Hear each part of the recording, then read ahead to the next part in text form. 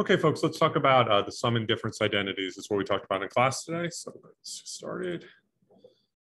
So on the back of your blue card stock that I gave you, what you should see is these sum and difference identities.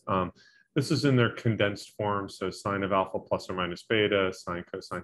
What I want to show you is this is kind of how we expand it out. What it's saying is that the sine of a sum of two angles is equal to the sine of the first angle times the cosine of the second angle plus cosine of the first angle times sine of the second angle. And thus, so we have four different ones. We have sum of sines, difference of sines, sum of cosines, difference of cosines. So here's the deal. The way that we work out these problems is, and I'll start with the degrees. Cosine 75. Cosine 75 is not on the unit circle. So again, 75 degrees, nowhere on the unit circle. But what I want to do is I want to look and see, is there anywhere on here where I can add two angles together that are on the unit circle and get that number I'm looking for? And in that case, 45 and 30. If I add those together, I get 75, 45 plus 30. So what I can do is I can rewrite this as cosine of 30 degrees plus 45 degrees. So now it's a sum. Now what I'll do is I'll look up here and I'll see, oh, we got a cosine of a sum, cosine of a sum. So we have cosine of a plus b equals cosine a, cosine b, minus sine a, sine b. So it's one of those ones where it's a little different. Now, what I have is I have this. I have cosine 30 degrees plus 45 degrees. So what that is my A is 30, my B is 45. So this will be cosine of 30 degrees, cosine of 45 degrees, minus sine of 30 degrees, sine of 45 degrees.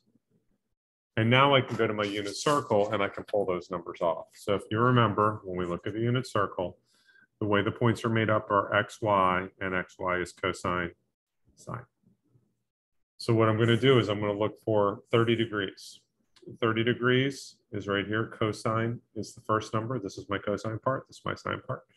So this is going to be root 3 over 2. Cosine of 45 degrees is going to be the first part. It's root 2 over 2. Minus, now we do sine of 30. Sine of 30 is the other half, 1/2. And then sine of 45 is root 2 over 2. So now we have root 2 over 2. So now what we've done is we've broken it down into components.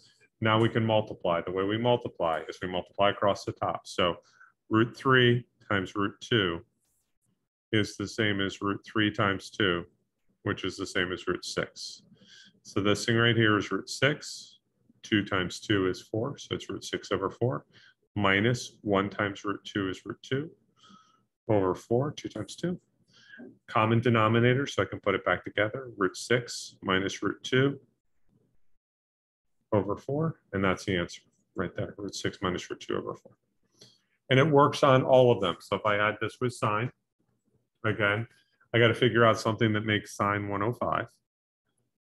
So what I'm going to do is I'm going to go ahead and look and see anything here. I'd say stick with quadrants 1 and 2 if you can. So in this case, if I look here, 60 and 45, that gives me 105. So that tells me I can do sine of 60 plus 45. So now what that does is it's a sine of a sum. So if we look up here, sine of the sum is sine of the first, cosine second, cosine first, sine second. So what that says is that the sine of a plus b equals sine a cosine b plus cosine a sine b. So I'm talking about sine of 60 plus 45.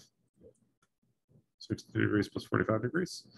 So this becomes sine 60 degrees cosine 45 degrees plus cosine 60 degrees sine 45 degrees.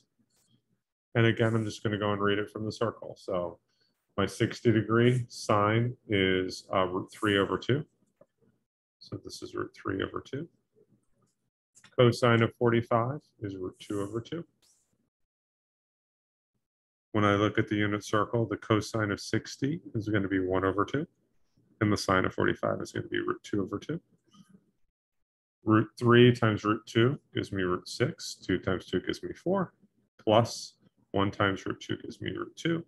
2 times 2 gives me 4. So this becomes root 6 plus root 2 over 4. And what I had said was get comfortable with those answers, because that's oftentimes what the answers is going to be. It's going to be a lot of root 6s, a lot of root 2s, and always over 4. So that's how we do it with degrees. Now I want to talk about how we do this with radians. So the way we need to do this with radians is I want you to think about all of these angle measures. I'm going to put them over a common denominator. So what I'm going to do is I'm going to call this guy 2 pi over 12, because that's the same as pi over 6. This guy is the same as 3 pi over 12. This guy's the same as 4 pi over 12. This is the same as 6 pi over 12. This one is the same as 8 pi over 12. This one is the same as 9 pi over 12. This one right here is the same as 10 pi over 12. And that's going to get us to the majority of our cases. So now, what I want to look at is sine of 11 pi over 12. So notice, when I look around the circle, there is no 11 pi over 12. It would be in here somewhere, but I don't have it. So what I want to do is I want to look at, are there two measures in radians that add up to 11 pi over 12? Well, 9 pi over 12 plus 2 pi over 12. 9 plus 2 is 11. So what I can do here is I can write this as sine of 9 pi over 12 plus 2 pi over 12. And what I'm going to do first is I'm going to simplify it. I'm going to call this sine of 3 pi over 4, which is what it is, plus pi over 6. And now I follow the same logic that I did before. This is a sine sum. So what it's going to be is it's going to be the sine of the first, 3 pi over 4, times cosine of the second, pi over 6, plus cosine of the first, 3 pi over 4, times sine of the second, pi over 6. And what I'm going to do now is I'm going to go ahead and I'm going to read this off the chart. So 3 pi over 4. The sine is root 2 over 2. So this is going to be root 2 over 2. This is going to be negative root 2 over 2.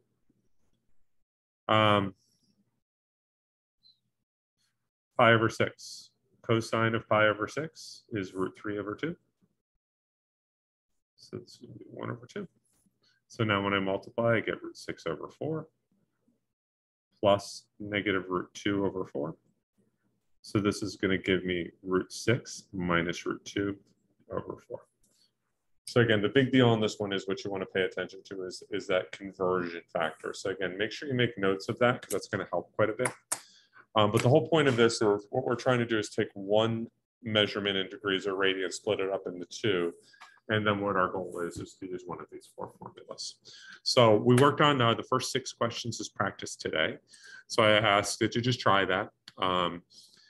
We'll be moving on and finishing off the backside tomorrow Thursday. So please email me if you have any questions. Hopefully that helped.